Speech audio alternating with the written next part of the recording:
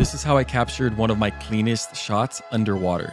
First off, I originally wanted a different angle and have Godzilla in the background because there's always a bigger fish. Next time, buddy. Clamp the sub straight up to get a perfect top-down look. Time for the magic. In Photoshop, I'm going to create the underwater effect by making this gradient and setting it to about 30%. And then adding some clouds by going to Filter, Render, Clouds, changing it to soft light and lowering the opacity. I then activated the lights and let me know what you think.